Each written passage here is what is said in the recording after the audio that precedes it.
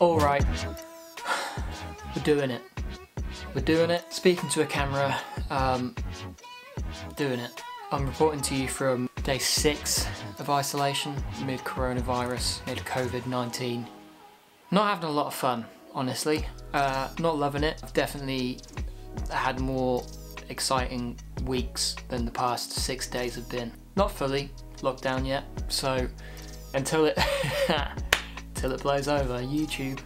Yeah, if I don't speak to someone or do something slightly different to what I'm normally doing, which is watching Netflix in bed, I don't know what's gonna happen.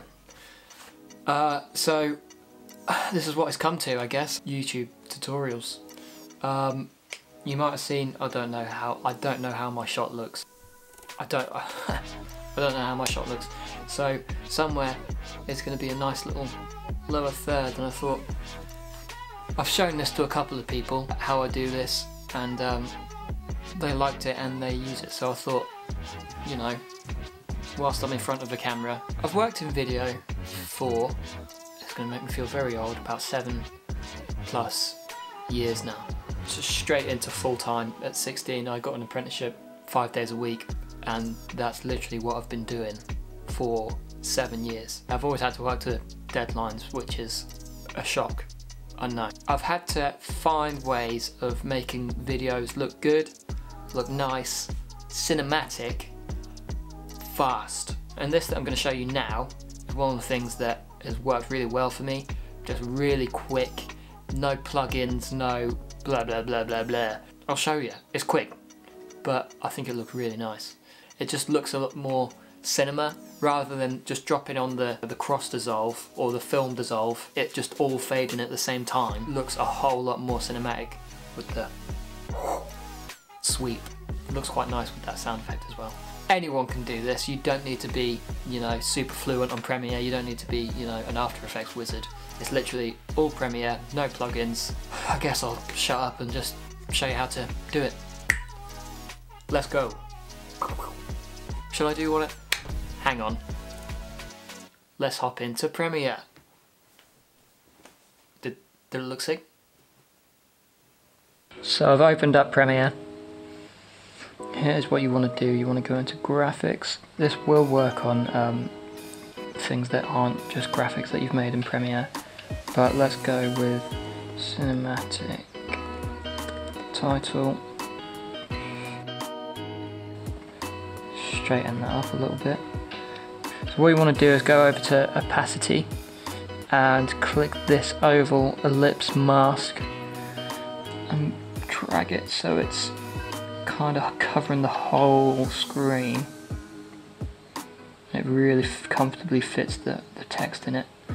Then you want to go back over to here, create the mask feather at about 400, so you can see it's just about not touching it. This might be different for whatever it is that your words are, but it works perfectly for this. And what you want to do is, if you can kind of see the effect already taking shape here, so what you want to do is drag this to the top left or the top right, however you prefer. And I do this because it looks a little bit better rather than just coming straight across, although if you want to do that, go for it. I think it looks a little bit better coming down and across.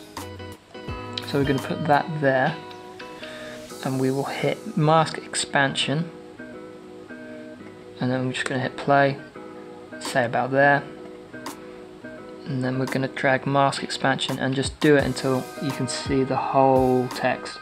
So sometimes you want to just drag it and do it quickly, and it'll, you know, leave it looking like that. So you want to drag it all the way across, and that is it.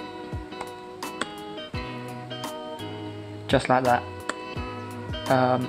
There's lots of different variations of ways that you can do this, even if you want to, just for example's sake, is just drag that up there.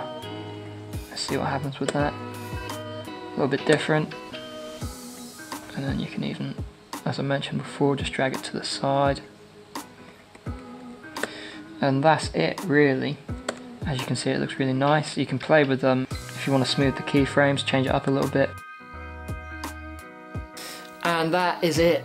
Simple as that. I did tell you that anyone could do it. I hope you've done it. If you do have any questions, let me know in the comments. And if you haven't already, liking and subscribing would help a lot. Any more COVID-19 videos coming your way? I'm not sure. If you have anything that you've seen on my channel maybe, and you wonder how I've done it, let me know. I am bored out of my brains, so I'll probably do anything at this point. Like, comment, what else do YouTubers say? Subscribe, that's a good one.